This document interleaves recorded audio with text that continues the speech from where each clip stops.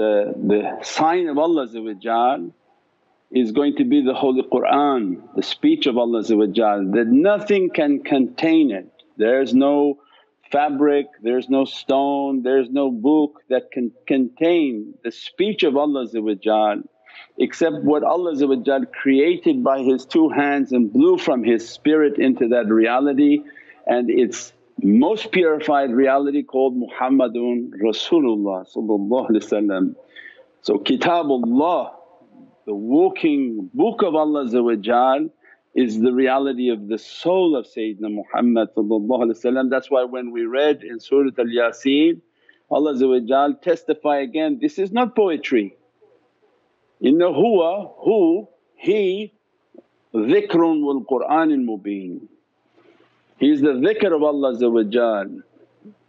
He is the praise and salutations and glorification of Allah wal Qur'an al mubeen. That He is manzil al-Qur'an, the one whom is the house of Holy Qur'an will be manifesting from this blessed and beloved soul, that Allah will be known through that reality, its immensity, its beauty and its proximity. Then Allah in Surah Dukhan is then saying, Inna anzalnahu fi laylatil mubarakah wa nakunu mundhireen. Indeed anzalna is the action, who is the one receiving the anzalna, wa anzalnahu. So how Allah inspired them to read it. Anzalna is the action of this is a revelation, a movement or sending down to Janabahu. Anzalnahu is the subject of who's receiving what Allah is sending. So anzalnahu, it's sent to who? Fi laylatul mubarakah, then Allah is then giving one a blessed night, and it's sent as a warning, munziran, as a warning for mankind. From this soul of Sayyidina Muhammad Allah when we were reading the du'a, is this Kitab, the mother of all books. If the kitab, the Furqan is just the understanding of Qur'an from somebody who doesn't know the reality of Sayyidina Muhammad, it's a book of right and wrong. Qur'an, Allah described the Qur'an is Allah's speech mixed with the Arabic prophet of Allah, means it has to mix into the reality of Sayyidina Muhammad and becomes Holy Qur'an, because Nur Muhammadi is attached to the words that are coming out. So then the reality of Holy Qur'an, the light of Holy Qur'an is reflecting through the holy speech, the ancient tongue that Allah created to be known by, of this reality of Sayyidina Muhammad. So it means then this reality flowing from that ocean of realities, and Allah saying that, we revealed it to you on a blessed night, this reality, and is continuously being revealed on this blessed night of Nisf Sha'ban as a warning. And adina min kunum munzilin, where are we? Now we're Abba yufraga min kullu amrin hakim. And on a night is made distinct every precise matter. Amrin hakim is the hikmah of every amr. So means that what Allah is bestowing upon the soul of Sayyidina Muhammad, because we said that Lahul Mahfuz, everything is created from Nurul Muhammadi, whether Kaaba on earth, Baytul Mahmur in heavens, Lahul Mahfuz, the preserved tablets, where are all these? What are they all created by? There's only one light that Allah going to make all realities from, it's called Muhammadan Rasulullah, because it has to stay within the ocean of tawheed. La ilaha illallah is the power, Muhammadun Rasulullah is the manifestation. Can't be more, there can't be a third one coming in. So from that Muhammadun Rasulullah everything has been made, everything is manifesting from that light of reality. And Allah then described that this Laylatul Nisf Sha'ban is a blessed night. It's a night in which Allah is revealing the destiny for that year. It's already been written from ancient, but He's going to reveal it as a guidance and a warning for people of Amr. Every Amr in order it's hikmah, and Hakim is every hikmah of every Amr. For this year Allah will be revealing what has anciently been written, and Allah reveals to the reality of Sayyidina Muhammad.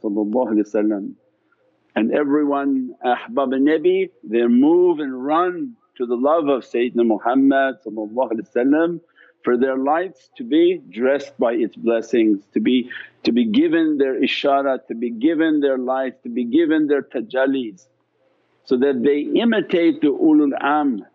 Because atiullah, ati Rasul, ulul amri minkum, that the ulul amr are definitely all gathered already there.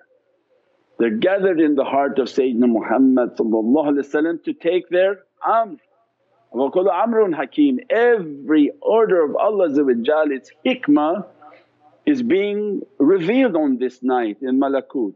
They don't care if not one person on earth acknowledges it, is of no value, it doesn't take anything from Allah away, it doesn't stop the process. So one thing is happening in the heavens and another is you're sitting on earth. First importance is to know what's happening in heavens.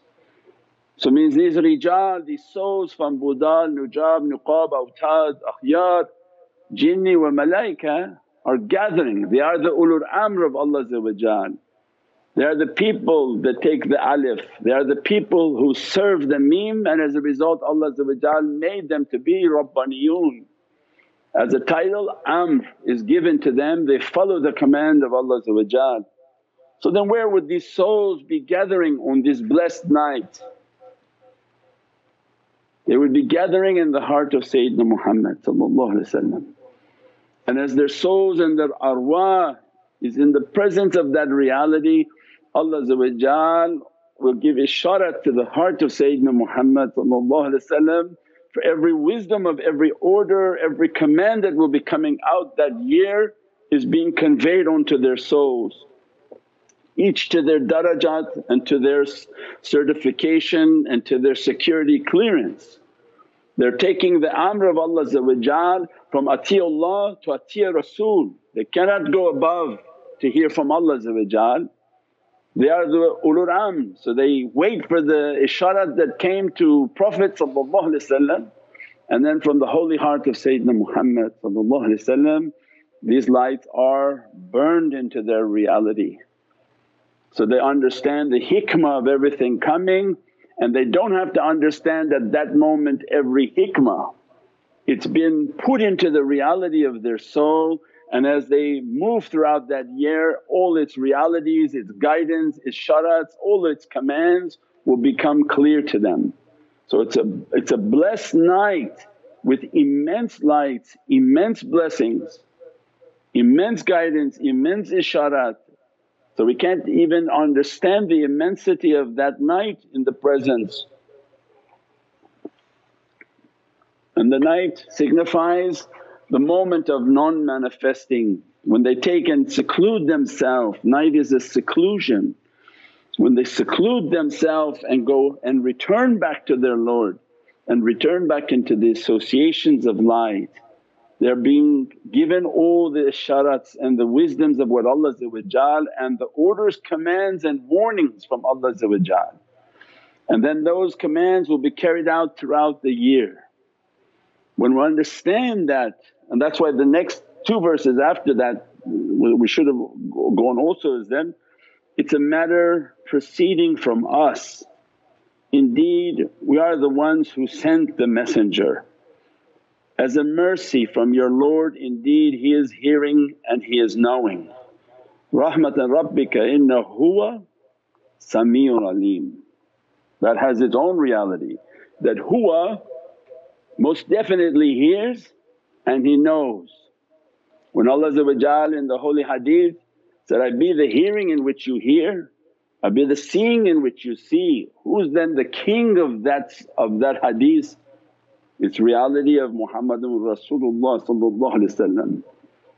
That what Allah then clarifying, we bestowing to this reality all these wisdoms and hikmas and knowledges that already written upon the soul of Sayyidina Muhammad.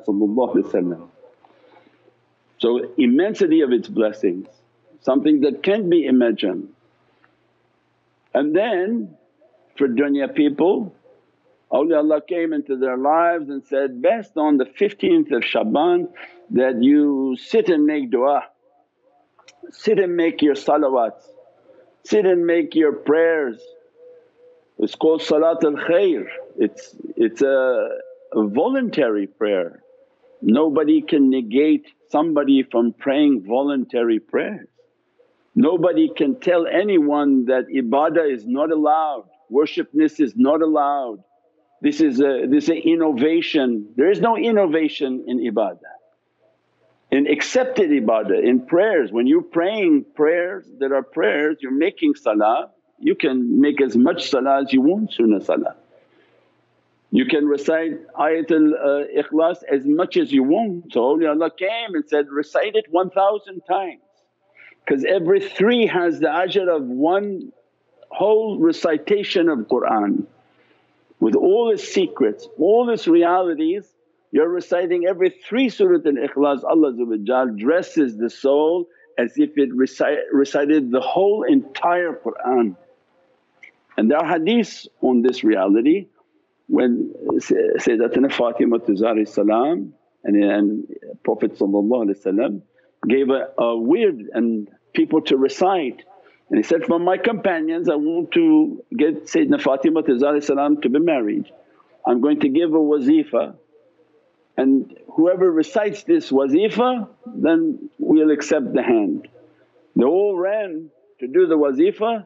Imam Ali came back after a few minutes and said, I finished. Said, and the Sahabi shocked because Prophet knows, he knows the secret, of course he's the winner. He's going to show them that he knows these realities, he knows this trust, he has the reality of these knowledges. He came back and how you recited all of Qur'an like this? I read 3 Surah Ikhlas, had the whole ajr of Qur'an. And basically what Imam Ali read that day is almost identical to the Naqshbandi awrad. So it means that there are ways and realities that Allah has given have immense blessings, immense blessings. So to sit and to recite Surah Ikhlas 1000 times you can do by tasbih. Then to pray 100 rakah means 50 sets of 2, so that you're spending the night in worshipness and in remembrance to be dressed. Why? Because Allah is granting immense blessings in malakut. And we are people who understood the reality, if you can't be there and you're not from somebody who's there, at least you imitate those who are there. And that's why we took shaykhs, is because they are reflections. If they are going to be in those associations, they taught us that recite these things on these days and these blessed days and blessed nights, and by reciting them you're going to be mirroring these blessings and they'll be dressing upon you. So we sit and we recite what they've given us to recite.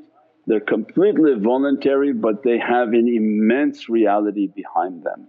And that's why shaitan is so fiercely to block it and say, no, this is this, and make every type of not polite word when it comes to worshipness. So it means it has an immense reality, and that's the blessings of sitting and trying to take that tajalli, take that dress, and that Allah dress us and bless us. And we said before that the next day of fasting is so that Allah can complete His favours upon us. These lights are of an immense reality that we cannot achieve only by our worshipness and by sitting. Allah then gave the reality that if you are fasting then I give the reward directly from the fasting. So the state of fasting on the 15th is so that Allah can complete His ni'mat upon us and dress us and bless us from these realities. So alhamdulillah that Allah gave us this love within our hearts to guidance and to follow the reality of awliyaullah and how to reach from these understandings, to be dressed by these blessings and understandings that have immense blessings for our life, immense blessings. Imagine how many difficulties were taken away just by following what they told us to follow. We sit, we recite, you don't have to feel that you're being elevated, you don't have to know anything. All that we know is how many blessings have come into our life and difficulties taken away. How much sustenance been granted as a result of that reality by sitting on holy nights and just waiting for these tajallis to reach to us by imitation. So we pray that Allah by the barakah and the blessings of the heart of Sayyidina Muhammad too numerous to even put with the tongue and to describe with the tongue, that if we're right, imagine then the immensity of the blessings that people are receiving. And the people who say, no there's no Shab Barat, what if these awliya were all right and you missed it and it didn't cost you anything to get it other than the nafs and shaitan that become partners and tell people, no don't do that. And do what in its place? Go to movie, watch television, you're going to miss all this ni'mat. So it means that anyone who has a drop of wisdom in their brain, if someone tells them there is a possibility of a blessing tonight, what do? You sit and get it. What could be better in my life to sit and take that blessing? And even if the person was wrong, you don't think Allah will give you the blessing because your intention was good. Qul a'malun binniyat. If a servant sits with the intention that they heard something good and they should do this as a good, Allah is the one whom is the best to give the hisab. Allah gives everything, says, you sat for it, I'm going to dress you from it. So it means in any way you look, we are people who are hunting for barakah and blessings and realities, and Allah make everything to be blessed and easy. He doesn't want difficulty for the servant. So you can sit on these prayers on a chair, you can sit on the floor on your knees to make your salah, whatever is easiest for you. Allah doesn't wish for hardship upon the servant. So alhamdulillah, so many ways to receive blessings and barakah. We pray that Allah dress us, bless us from these realities, and that to reflect from the highest intention that we know nothing, and we ask for the intention of Sayyidina Muhammad, the intention of Ashab al-Nabi, the intention of Ahlul Bayt al-Nabi, and the intention of awliyaullah fi samaa'i wa fil ard to be dressed upon us. What they know is the intention, Ya Rabbi grant us from that reality. Bi hurmati Muhammad al-Mustafa wa bi siri Surat al-Fatiha.